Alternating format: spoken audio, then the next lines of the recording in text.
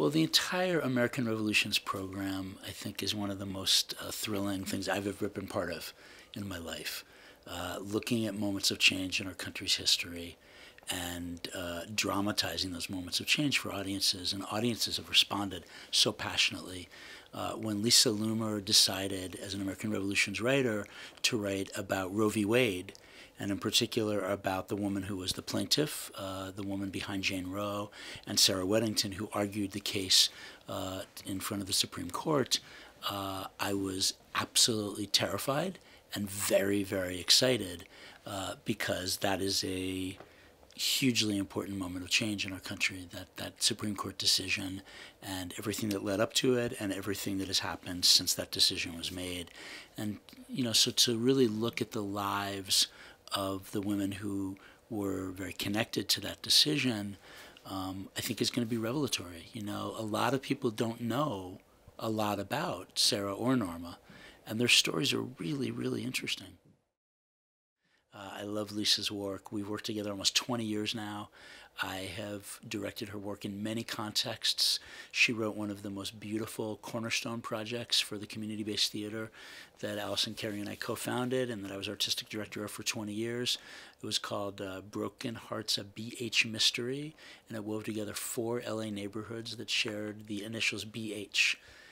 Boyle Heights, Baldwin Hills, Beverly Hills, and the Broadway and Hill district of Chinatown. We cheated on Chinatown a little bit, and she wove together these 4 neighborhoods in this beautiful mystery story that spans 70 years. I directed her play Living Out, about Latina nannies and the white women whose children they cared for, West Side Moms, in Los Angeles, and I directed the world premiere of that at the Mark Taper Forum.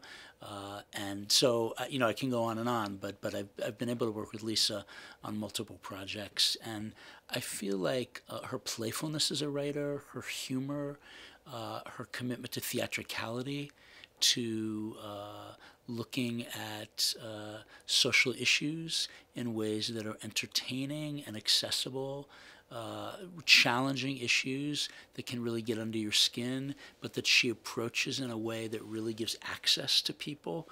I just think she's quite remarkable, and I'm thrilled that she's an American Revolutions writer and that I get to work with her. The characters in Roe really span the whole gamut from very, very decidedly pro-choice to very decidedly pro-life. And there are even characters who shift their views over the course of the story. I think what Lisa's done that's so remarkable is she really reveals the humanity of every character.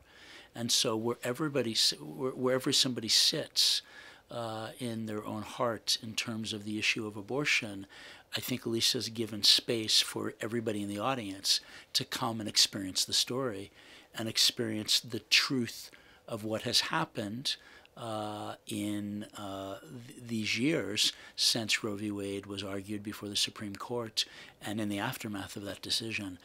We produced All the Way about LBJ's 11 months in office, leading up to his legitimate election, his legitimate term in 2012, which was a presidential election year, and now 4 years later to be doing another American Revolutions play in a presidential election year feels vitally important to me, actually.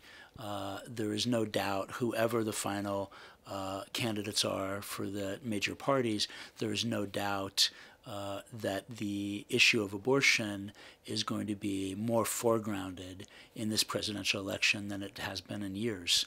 And so to look at what happened in 1973, what led up to that, the aftermath since then, from the vantage point of a presidential election year in 2016, feels like something that a theater company should be doing. And I think the feelings and the discussions that it's going to engender are going to be really intense and really productive and really worthwhile. The story of the passage of Roe v. Wade and the aftermath of the passage as embodied in the lives of these two protagonists, Sarah Weddington and Norma McCorvey, is so compelling. And as crafted by Lisa Loomer, it's so entertaining as well as thought-provoking and moving. And I think audiences are going to be blown away. I think audiences are going to be so deeply invested in this story. And I just can't wait to share it with our audiences from April all the way through October.